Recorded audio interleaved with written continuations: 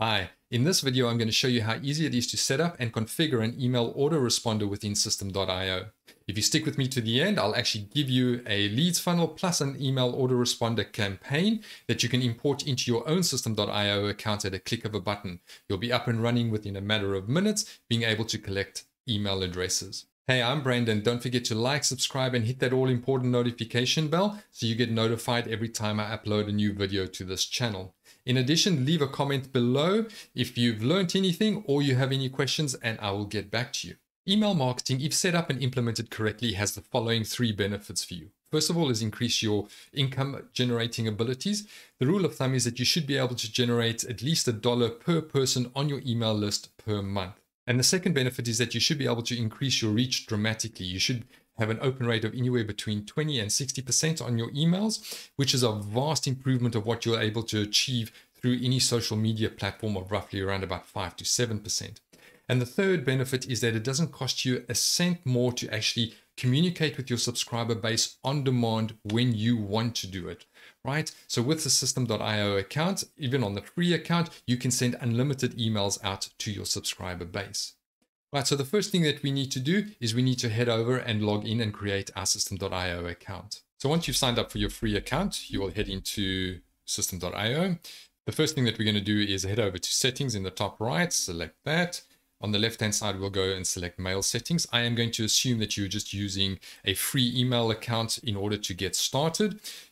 Just a caveat over here, it is only a free Gmail account that will work with System.io. You can't use a Yahoo or Hotmail or an AOL account or anything like that. It has to be a Gmail account.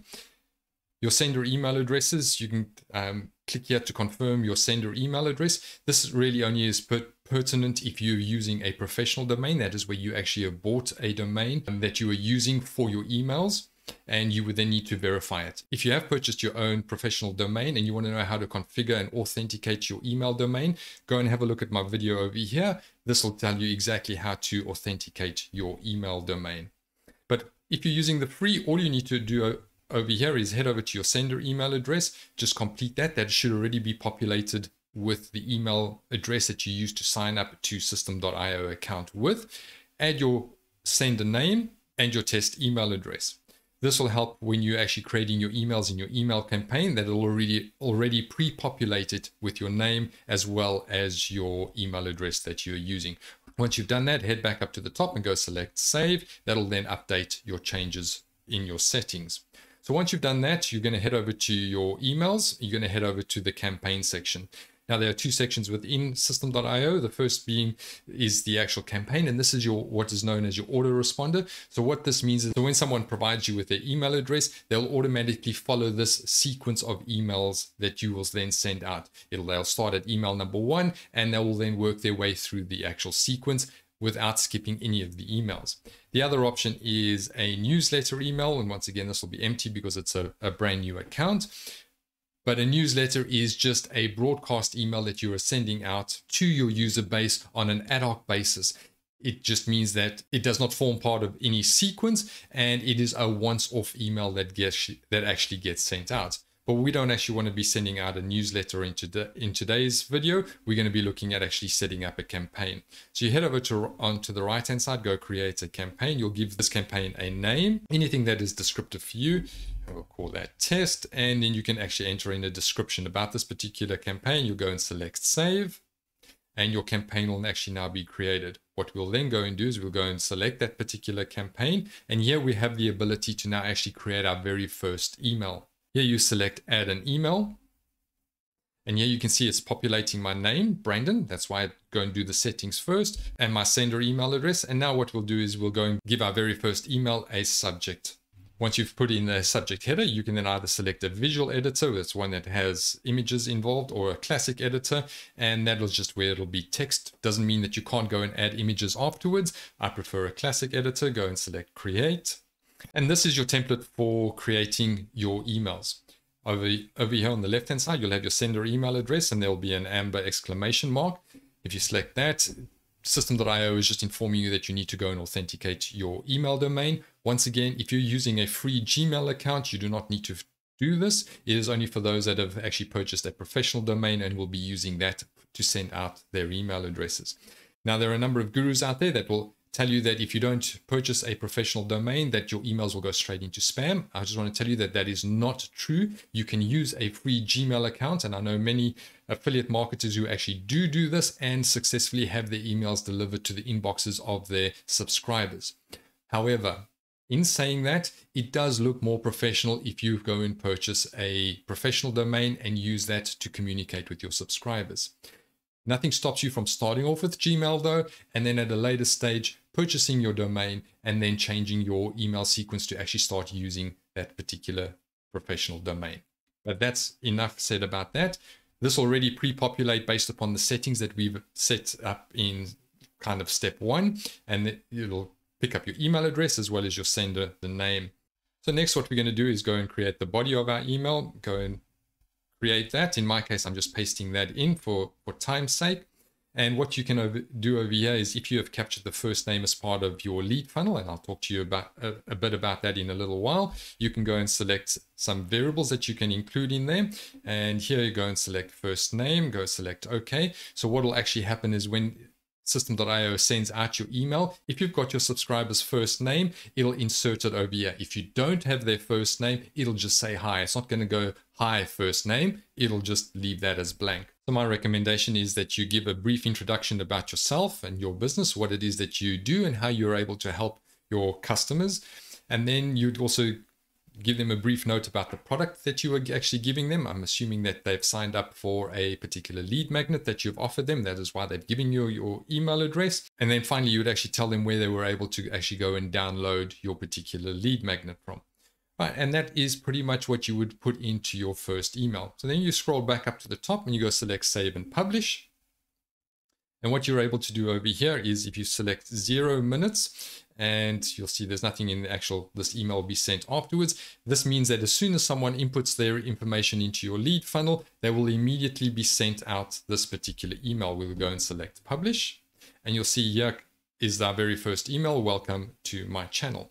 Now what we'll do is you'd probably go and add a second email, go select that. Once again, it'll pre-populate with your details, go select Classic Editor, go and add a subject and test email 2, go and select create. Once again, same template. You'll go and start off with the hi, and you'll go and create this particular email. And what you're then going to go do is now you're going to go select save and publish again once you've actually created that particular email. But this time, instead of putting 0, let's say you want to send it 1 day after you have sent your very first email, and then you will select which email you will send that after, and you'll go pick your very first email. We only have 1 in our list at this stage, but the more you add, obviously that list will become longer. So this particular email number 2 will get delivered 1 day after the previous email. Go and select publish. And now you'll see that our second email has been created, and you can go and create as many emails as you want. There is no limit to the number of emails that you're able to create. Next up, we're actually going to go create our lead funnel. And this is just a fancy name for a website that actually captures email addresses of your subscribers. So we head over to funnels at the top. And on a new account, you won't have any funnels listed here. You can head over to the create button and go and create a landing page or a funnel for yourself from scratch. If you want information on how to do that, I have a video detailing exactly how to set up a landing page. But if you're importing my funnel, it'll look something along these lines. You'll have the funnel listed over here, and you just go and select that particular funnel. The very first page there will be a squeeze page. You go and select that particular page. You head over to the right to go and select the edit page. This will give you the ability to actually edit this web page. In my video on how to create a landing page, will detail how to edit each of these components of this page. I'm just going to take you through the process of how this works when a subscriber clicks on, say, this particular button. You'll see over here, the action that is going to be taken is going to show a particular pop-up. So we head over to pop-ups on the top here. You can see this, there's only one pop-up listed on this particular page. We're going to go and view this page. And over here, you can see there's an input form. And this is where we are capturing an individual's first name, and we're going to be capturing their email address. So once they have input their first name and their email address, they'll go and click this particular button where they get the free course. And the action that is going to be taken here is going to be to send the form. So this is where your subscriber's first name and their email address will actually be stored in your database. So that is just the background of how this landing page will actually work. So we head out of that. What we do want to do back at the free course, we're going to head over to the automation rules. We're going to go add a rule. So the funnel step form subscribed is what we're going to select. So that means when someone clicks on that particular button and they actually submit their email address and their first name, go and select that. This will create our very first rule. But now what we want to do is we want to add an action. And here we're going to go select our campaign that we've actually created in the previous step. So go select that campaign. And over here, you can scroll down and you'll remember that we created our campaign. We called it test.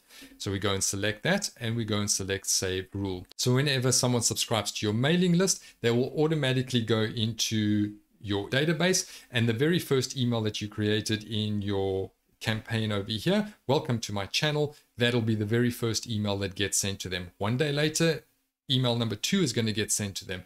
And that is how easy it is to create your email campaign within System.io and actually capture email addresses.